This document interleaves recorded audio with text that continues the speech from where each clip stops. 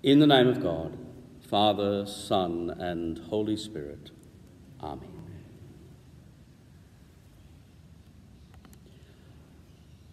Laudato Si Signore. Laudato Si Signore. Sounds a little bit Latin, sounds a little bit of Italian. Well, in reality, it's kind of a little bit of both. That phrase comes from an Umbrian dialect, somewhere between the translation of language between spoken Latin and spoken Italian. It comes from the 12th century. It is the language, of course, used by Francis of Assisi, St Francis, whose day we celebrate today. Laudato Si Signore. Praise be you, my Lord. Praise be you, my Lord, through our sister Mother Earth, who sustains and governs us, producing varied fruits and coloured flowers. Laudato Si Signore.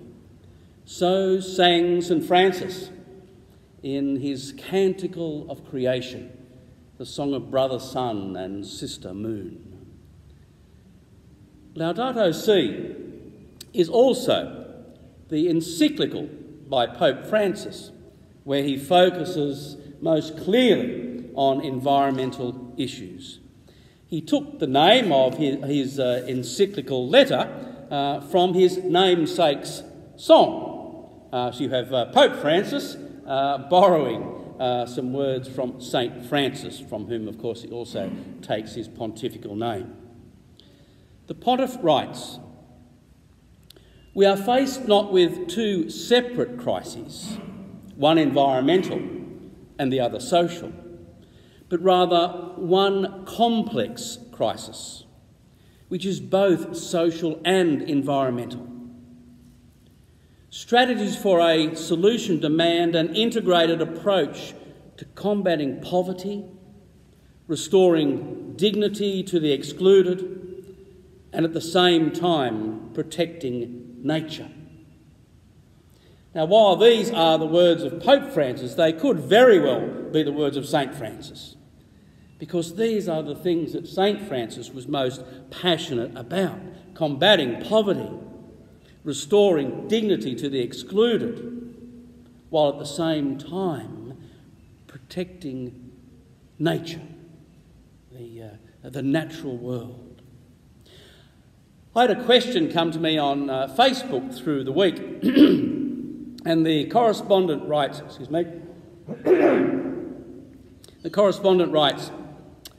"Why banners of vegetation in your church? Why banners of vegetation instead of Christian subjects?" So I responded to the question on Facebook by quoting St Thomas Aquinas. Aquinas comes just a little bit after St Francis in the 13th century.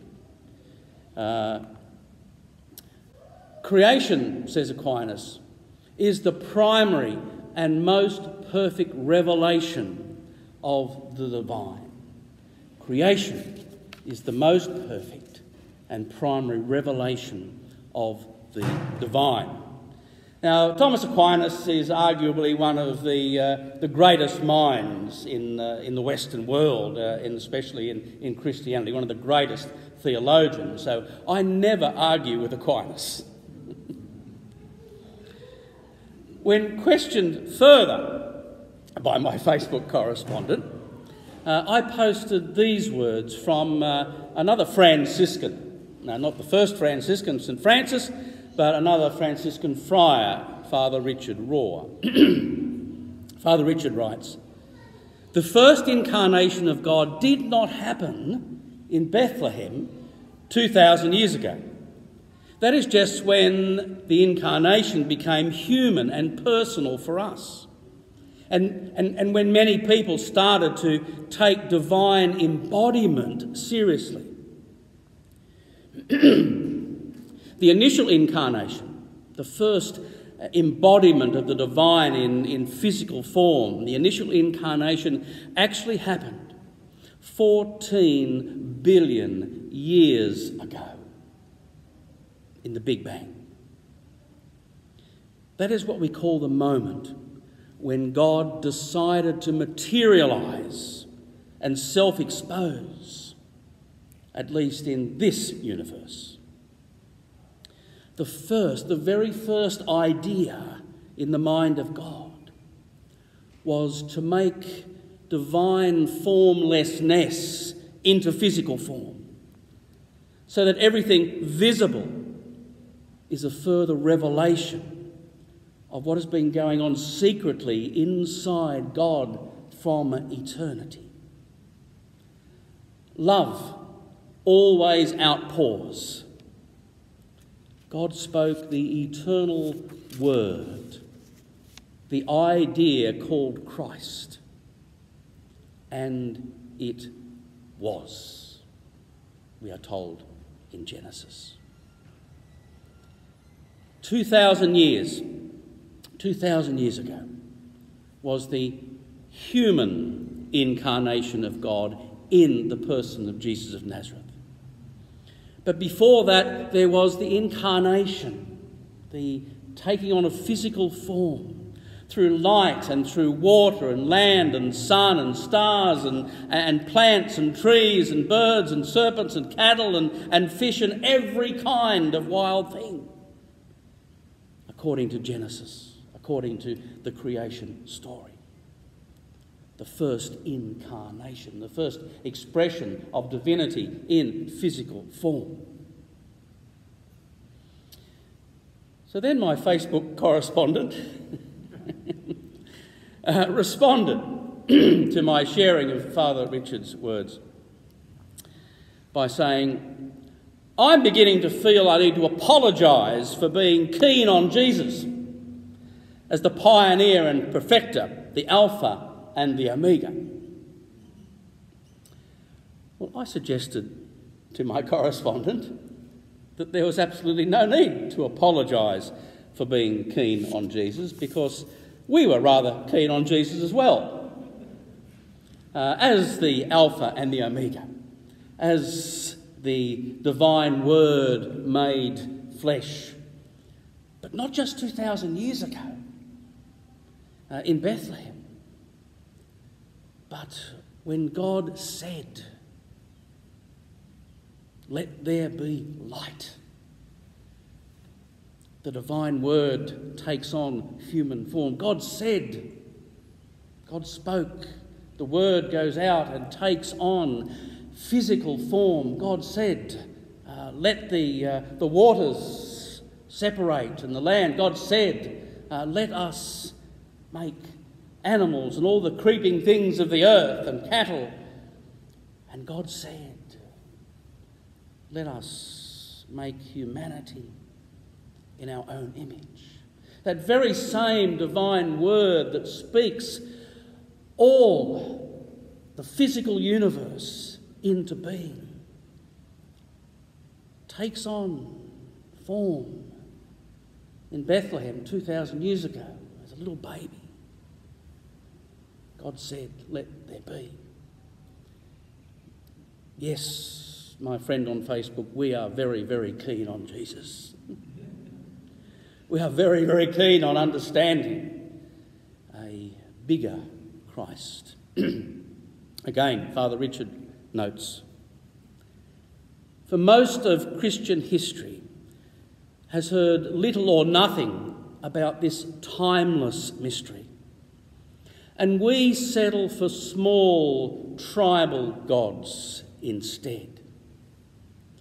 We put Jesus in competition with other religions instead of allowing him to ground the universal search for God in the material world itself, in nature, in cosmos, in history. That is what incarnation teaches us. That we ground our encounter with the mystery of God in all that is. In other words, All creatures are capable of knowing and loving God, long before the world religions formalised themselves into doctrines and rituals. The natural world, with all its diversity and wonder, is, as Thomas Aquinas states, the primary scripture. And when we forget that, we cannot but use the other scriptures, the Bible, for tribal purposes. The tribal purposes of division and exclusion. When we forget that the natural world is the primary scripture, we can not help but to commodify the natural world and to exploit it for our own profit. Today's Gospel reading, the parable of the wicked tenants, is the third in a series of 4 stories that Matthew has Jesus tell. And all of those stories begin with a phrase. There are the 4 parables, the parable of the vineyard, the parable of the ruler, the parable of today's parable, the parable of the wicked tenants, and finally the parable of the king's son's wedding. As we've noted before in this series, they all start with a phrase, and this one is no different. This parable of the wicked tenants, the parable of another parable of the vineyard, starts with the phrase anthropo oikodespote. In Greek, anthropo oikodespote. Anthropo is where we get our word anthropology from. It means human. So Matthew wants us to make sure we understand this is a human story. We're not to say, oh, this is kind of about God and God does this sort of thing. Matthew won't let us do that. This is about us. This is about human beings. This is the way we human beings behave, one towards the other. This is a story about anthropo oikodespotes. Oiko is where we get our word economics from. It means household. Despote, we hear despot in there. The word despot gets a bit of bad press these days, but it literally in Greek means ruler. So this anthropo oikodespote is a human ruler of the household or ruler of the property.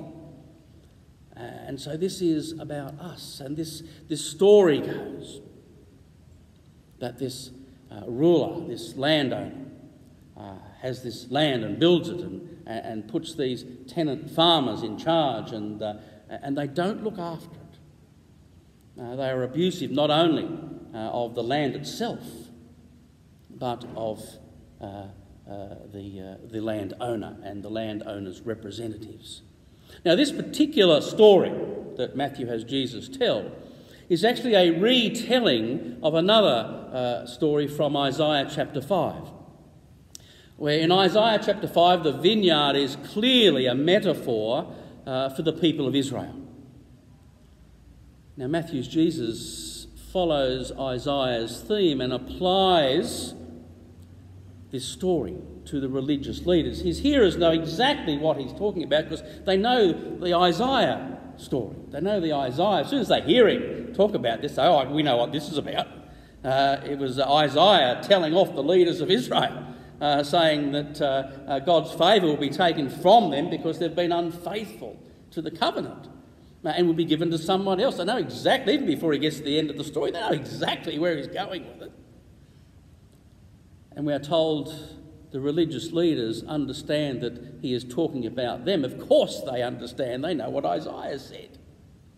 They understand exactly what he's saying.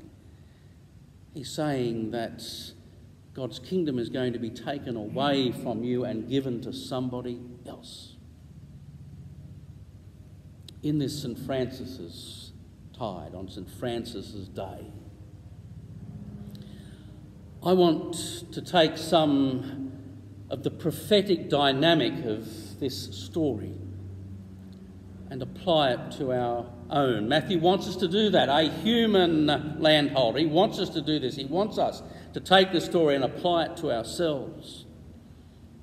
And I want to take the story and apply it to our stewardship of the vineyard, our stewardship of creation.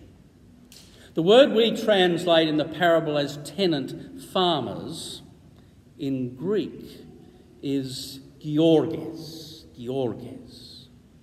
And it's made up of two words. The first G-O part of that word, geo. My son is a geologist. He studies the earth. The word means earth, georges. The second part of that word is ergon. It's the Greek word for work. So these georges are workers of the earth. Now, I'm not a great fan of the King James Version of the Bible. It made a lot of mistakes, and sometimes people hold it up to be something that it's not. But every now and then, you get a translation that is enormously helpful. And the King James Version of the Bible translate these tenant farmers with the old English word husbandman. It's where we get our word husbandry from. Animal husbandry means to care for animals, doesn't it? Not. And I think that's a helpful insight into this word, because this word of worker of the earth has the connotation to it of not only working the earth, not only profiting from that work, but also doing it in a sustainable, caring, even loving way. And these are wicked georges, because they have not honoured that. They have not cared for the earth. They have not loved it. They have not cared for it in a sustainable way. And we are told that their stewardship will be taken away from them and given to another. Matthew can be very harsh in the way he tells stories sometimes, because he wants us to stop and to sit up and to take notice. This is a human story. If you are not good farmers, if you are not good georges, then your stewardship will be taken away from you and given to another. Again, Pope Francis writes in Laudato Si: "It must be said that some committed and prayerful Christians, with the excuse of realism and pragmatism, tend to ridicule expressions of concern for the environment. Others are passive. They choose not to change their habits, and thus they become inconsistent with their gospel belief, whereby the effects of their encounter with Jesus Christ become evident in their relationship with the world around them. Living our vocation to be protectors of God's handiwork is essential," writes Pope Francis, "is essential to a life of virtue. It is not an optional or a secondary aspect of the Christian experience. It is a primary aspect of the Christian experience." If we think engaging the Scriptures is a primary aspect of the Christian experience, it is, then we must recognise that the first Scripture needs to be engaged with equal devotion, with equal prayerfulness, with equal faith. If we do not exercise our primary vocation as careful stewards of God's primary revelation, then this gospel tells us that our stewardship will be taken away from us and given to another. If only we could learn to sing Laudato Si, Hoc me Signore, to sing along with St Francis his canticle of creation. Praise be God, Lord, for brother sun, who brings us each new day. Praise be for sister moon, white, beauty, bright and fair. With wandering stars she moves through the night. Praise be, my Lord, for brother wind, for air and clouds and skies of every season. Praise be for sister water, humble, helpful, precious, pure. She cleanses us in rivers and renews us in rain. Praised be, my Lord, for brother fire. He purifies and enlightens us. Be praised, my Lord, for Mother Earth, abundant source, all life sustaining. She feeds us bread and fruit and gives us flowers. Praised be, my Lord, for the gift of life, for changing dusk and dawn, for touch and scent and song. Praise be, my Lord, for those who pardon one another for love of thee and endure sickness and tribulation. Blessed are they who shall endure it in peace, for they shall be crowned by thee. Praise be God for Sister Death, who welcomes us in loving embrace. Be praised, my Lord, for all your creation, serving you in joy. Laudato Si, O me, Signore. The Lord be with you.